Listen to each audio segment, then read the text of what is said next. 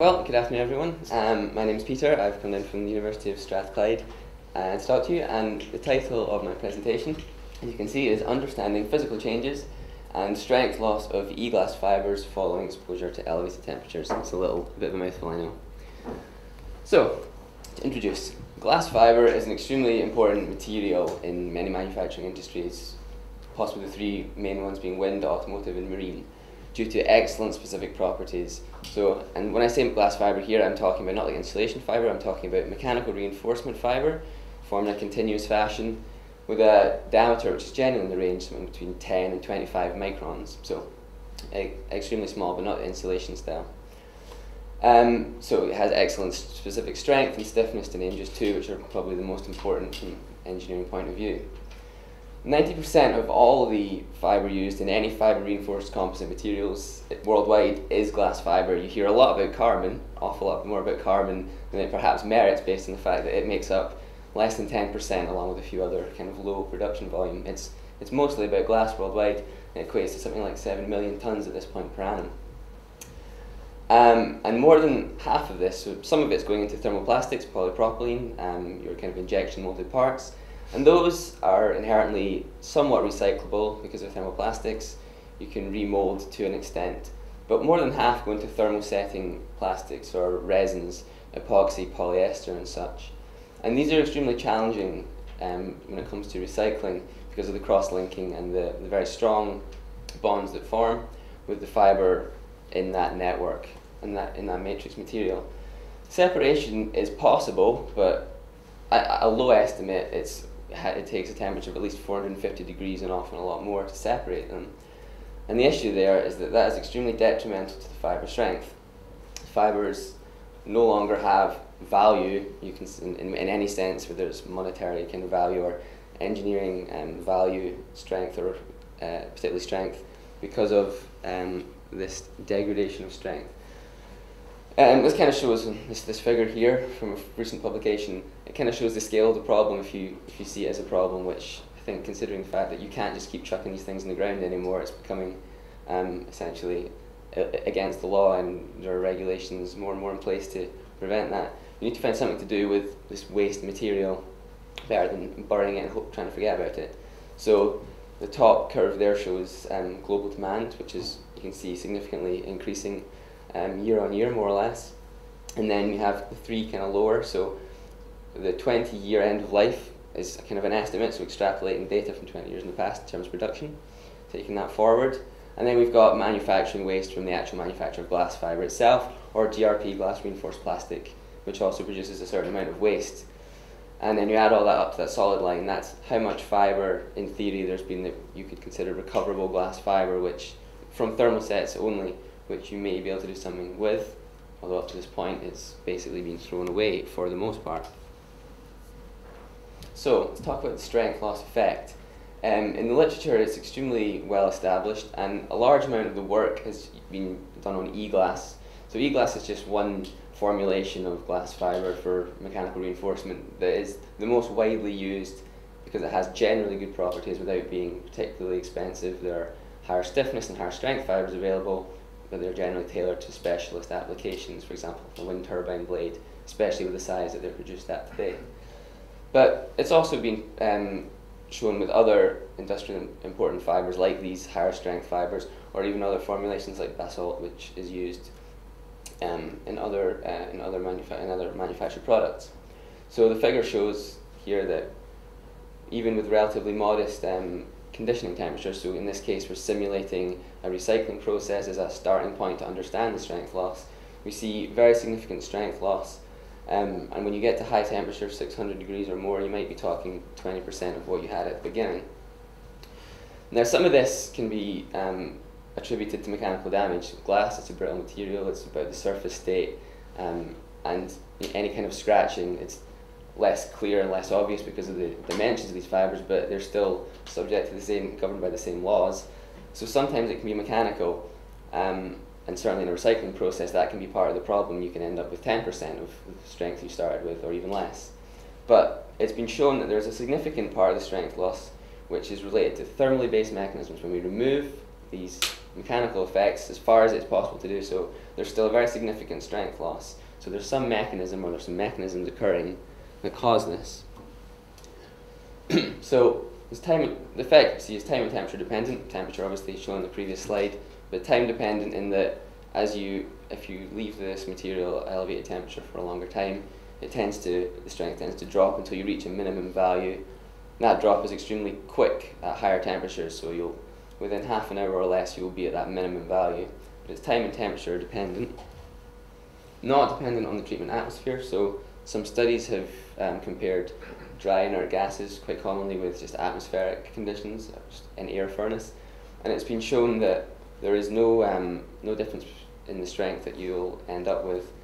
The only exception being if you're using a fibre. So generally for any kind of product you're going to put it in, you've got a sizing, a complex organic based material which coats the fibre to protect it and to promote strong bonding with the matrix material that you plan to use.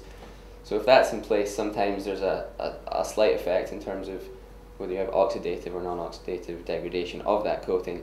But for the purposes of the fundamental research which I've been working, we take that away, or we use only a single component sizing or silane on the surface of the fibre, or we use just bare fibre with no coating at all to try and understand the fundamentals of the strength loss.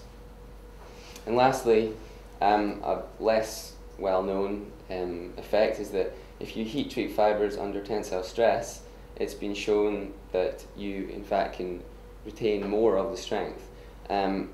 This is something I've listed a few of the references here. That's all there is. That's about all there is in terms of references in the literature on this effect. It's a strange thing. It's a strange effect in some ways, but it shows that some kind of mechanism, and these are kind of examples that have been taken from these papers.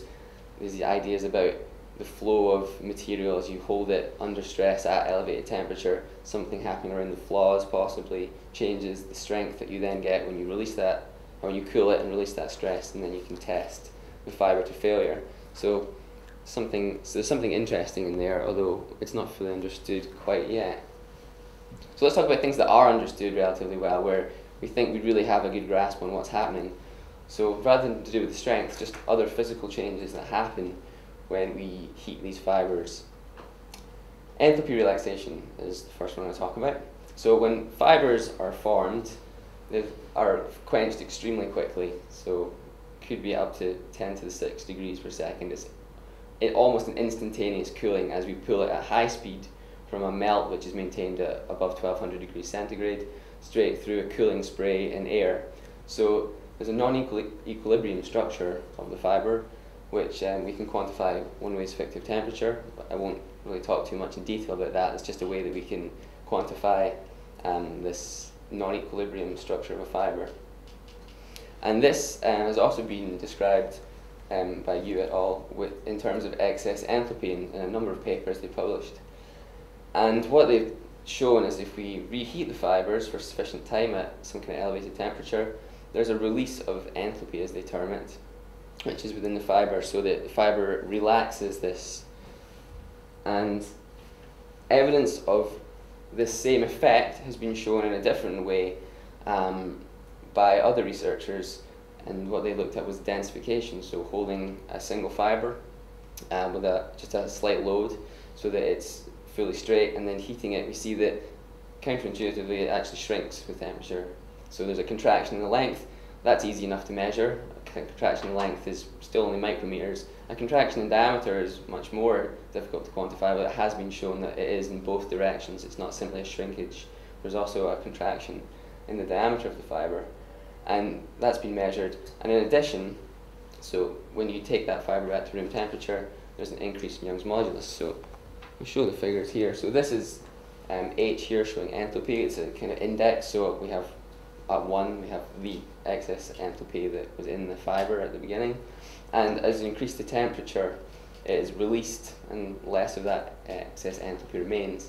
The scale's a bit difficult here because this is in terms of the glass transition and annealing temperatures used, but as a guide, 0.6 about 300 degrees centigrade, and the maximum data point there at something like 600 or 650 degrees. So it takes place over a range of temperatures, which is also interesting in terms of the recycling of fibres. in that kind of, like I talked about, 450 up to 600 perhaps degrees centigrade. And similarly, if we then look at the length contraction and modulus experiment that's done, it shows a figure here. So we have two curves. The one with the circles, which drops away, is the modulus of the fibre tested at that temperature, what's held at that temperature in a thermomechanical analyzer and tested, and the squares represent the fibre tested and the modulus that's measured when it's then tested at room temperature following the heat treatment, the isothermal at various temperatures. So the fibre the structure has become denser, the fibre length's contracted, we have a higher modulus, but we also have a lower strength. So modulus going up might be considered a good thing, but the fibre strength going down is the problem. Another property which relaxes is birefringence. So when fibres, as I was kind of speaking about before, fibres are pulled at very high speed from through small bushings from melt, and they have to be pulled with a certain stress, and this gives you so there's a one-dimensional anisotropy along the fibre longitudinal axis which forms from this pulling, and you can characterize this by measuring birefringence, so the way that light, the refraction is different depending on the direction you pass light through a sample. That's shown on this figure, which you've just seen in the previous slide, but the other curve here, so it's again an index there, and it shows that this property relaxes more quickly than the excess enthalpy. But again, it's a similar range of temperatures, we're seeing this relaxing. So in terms of relation between these things that I've kind of said we understand about the structure and the thing that we still don't fully understand of the strength loss, there's no data in the literature showing a link between either of these and strength loss. And no, in fact, the truth is that no one's ever tried to investigate that directly. There are some interesting correlations from the paper from which I've taken this data, which, if you interpret them that way, you could suggest that the strength loss that they measure is linked to actually both, potentially, in terms of the temperatures and times that they have annealed the fibres and then measured their strength. So it's an interesting avenue, a difficult one to study due to the way that it's very difficult to put a certain amount of excess enthalpy or birefringence into a fibre in a controlled manner, but potentially very interesting. Having said that though, following Griffith's theory for fracture of brittle material, maybe we shouldn't really be so worried about that, because really it's all about the fibre, the surface of the fibre, the state of flaws, how big they are, their geometry. So at least that's what we think. So although all these other physical changes occur, perhaps that's not the most important thing. So we should talk about that. Flaws on glass fibre surfaces are difficult. Believe me, I know, I've done enough SEM, and a lot of people have, and despite that, there's never been an image shown in any paper showing a critical surface flaw on a fibre before it has been fractured. Yeah, it's certainly a challenge. You could spend a long time looking for something like that. Sometimes it is possible to observe the origin of fracture and to look at the fractography of single fibres using SEM after you've broken the samples. And here's an example. In this image, you kind of look to the centre here, we see there's a kind of semicircular, looks like a semicircular hole or flaw at the fracture. It is at the fracture origins. We see the kind of divergent lines of the hackle as this fracture progressed through the material. So sometimes you can see something that looks like a flaw. In this case, it kind of matched the dimensions of the flaw and the theory with the strength of the fibre that was measured. But to be honest, most of the time, that's not what you find. That's the exception rather than the rule. So in more systematic studies, it's been shown that for the most part, there will be nothing visible at the origin that looks like a candidate for this flaw that has initiated the failure. So flaws, their growth or development due to temperature, is something that is certainly still not fully understood, but of course they must be present to cause the failure. It's certainly an avenue which further work would be interesting. Finally, I talked at the beginning about this recycling idea. You can't do much with fibres when they're so weak; they have no real value. you have to find a different avenue. You're certainly not going to put them in a composite material which will have any reasonable mechanical properties unless you can do something about that strength. So although we maybe don't understand the surface flaws, a lot of work, some work has been done to try and do something, removal of the flaws, some kind of etching, to see if that can produce a fibre which has then got sufficient strength that you could make a mechanical composite from it. If you etch it and treat it in a certain way. So two figures show here two different possible avenues. The first one is something that's extremely unappealing, even just to do the experimental work using hydrofluoric acid. It'll etch glass, it'll etch anything, well, not anything, but a lot of things. And that's shown that, yes, you can take these fibres which have a fairly low strength, below 1 gigapascal, after heat treatment. You can etch the surface for quite a short amount of time, and you will increase the strength. But it's not something that's ever going to become industrial option, given the hazards. Slightly less hazardous, although still a quite strong alkali in this case, is sodium hydroxide, and a recent paper has shown that we take at the beginning here 3 types of E-glass from different manufacturers, Owens Corning, 3B, PPG, just different, so they'll have slightly different formulations, but it's all under the umbrella of E-glass. Again, when we heat treat these, the strength decreases significantly, but we can then use an etching process with the sodium hydroxide, which then increases this strength quite significantly. And the important thing here is we get above 1.5 gigapascals. So it's an error, in fact, I shouldn't say megapascals, I should say gigapascals in that axis there. So 1.5 gigapascals is generally considered sufficient for a chopped fibre product that you could make some kind of reinforced thermoplastic for a semi-structural type of part. So I guess to summarise, again, glass fibre remains the most widely used of the fibre reinforcement materials, but recyclability is a significant challenge when it comes to thermosets, which make up more than half, they consume more than half of glass fibre globally. Due to this tensile strength loss, which happens at elevated temperature, the precise thermal-based mechanism is still not fully understood. There's a few avenues of research to pursue, absolutely, in terms of maybe describing how flaws grow or develop. But other physical changes at this point in fairly recent times have been properly understood and outlined in the literature. For example, the relaxation of birefringence from the fibre drawing, or of the excess enthalpy due to quenching, this being indicative of a structural rearrangement. And also there's the Young's modulus increase, which is of interest. The ability to recover the fibre strength has been shown, it's been proved as a concept, using some of these materials to etch, despite the fact that we still don't fully understand the state of the surface necessarily. And it may be part of a possible route in the future by which we could develop a kind of recycling capability for these materials, which is going to become, can only become more important as time goes on. So thank you very much for your attention. If you have any questions, I'll answer them now.